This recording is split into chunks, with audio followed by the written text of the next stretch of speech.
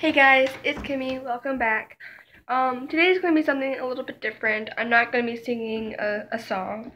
I'm going to be showing you some of my, I'm going to be sharing some other forms of art that I do, and not just the singing form. I actually do love art. I draw and paint and color and everything pretty much along that line. It's very relaxing, and I think I'm somewhat not terrible at drawing, so I really enjoy it. So I thought if I share my love for singing, I should probably share my love for this, for regular art. So hope you like it, and here I go. So this is my first drawing that I ever did in my sketchbook. This is a buffalo to represent our school mascot at the Village's Charter. So I just drew a buffalo, and I think it turned out pretty good. Truthfully, I use instructional booklets because I would never be able to do something this good on my own because I'm not that creative. So yeah, I've had the help of many instructional booklets. This one I believe was just like animals, and then I also have like a baby animal one, and then another animal one, and then a fairy one, which I used to draw this. This is my rose fairy, if you can't see the title. So yeah, just a fairy with a very poofy dress, and she's holding a rose, and she's smelling it, and she enjoys the smell. So I'm just going to skip ahead a few so you don't see some of my other really bad ones. Okay, I skipped at least 10 pages, but you wouldn't want to see them anyway. This is one that I really think it turned out good. Except the only thing that I don't like about this drawing is that the eyes. The eyes are good, except they look really creepy. I mean, some people, like my mom, she's like, no, it looks fine. The cat looks fine. It just looks like a regular cat. And I'm like, Mom, do you not feel those eyes staring at you? I mean, just look at them. Do you not feel like that cat has some revenge to do? It looks like that cat wants to hurt someone. So, yeah, other than that, I think it turned out okay. I like the position, and I like how detailed it is. So, yeah. The position turned out good. I had a lot of help on this. Not help as in they drew it for me, but help as in instructional help, because no one can draw it for me. They're like, it's your drawing. You have to be the one to draw it. And I'm like, why? So, yeah.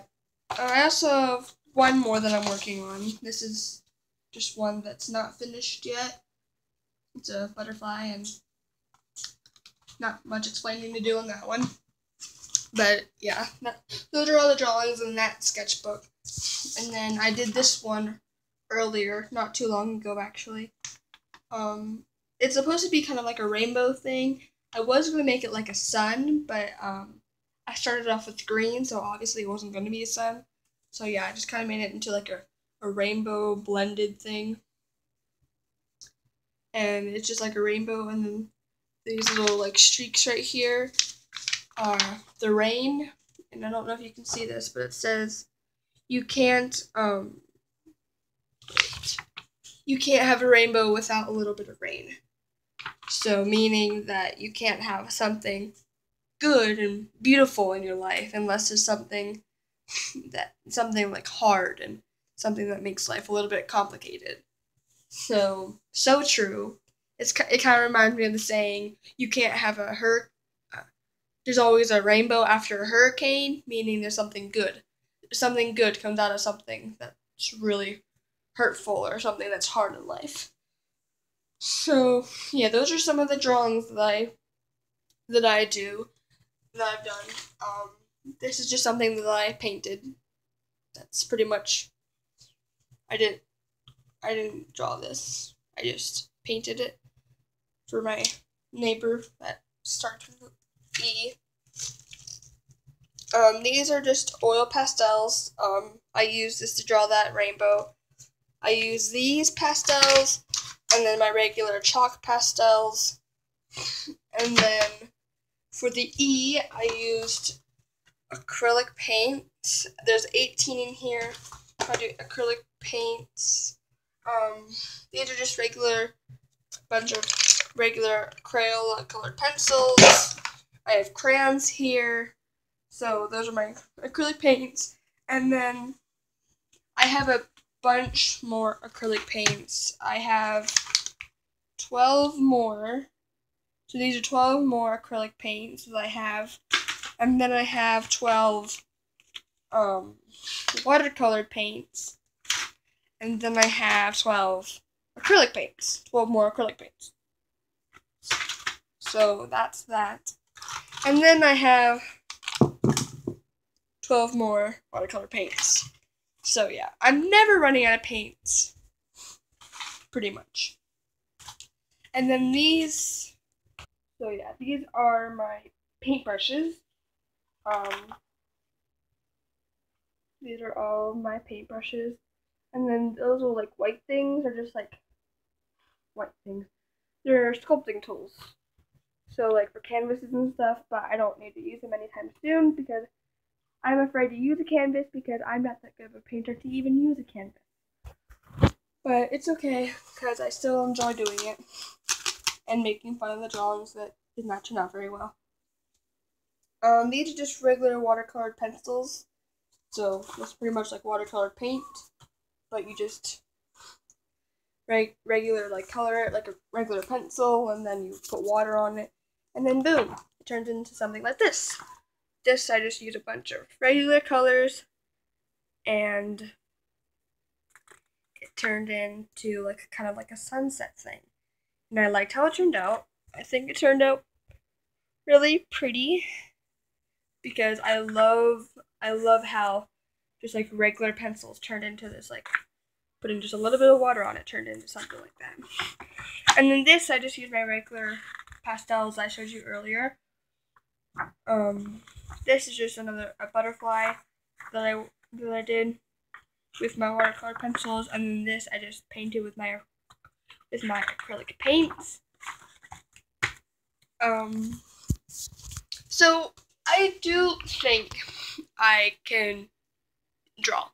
I do think I can. Everyone can. Whether or not it's good is deciphered on what I'm drawing. Like, between the buffalo and that butterfly that I showed you, I mean, the buffalo turned out really good because I had instructions on how to do it. The butterfly, I did not. But, I do love to draw, and that's pretty much the only reason why I do it. And of course, there's a lot of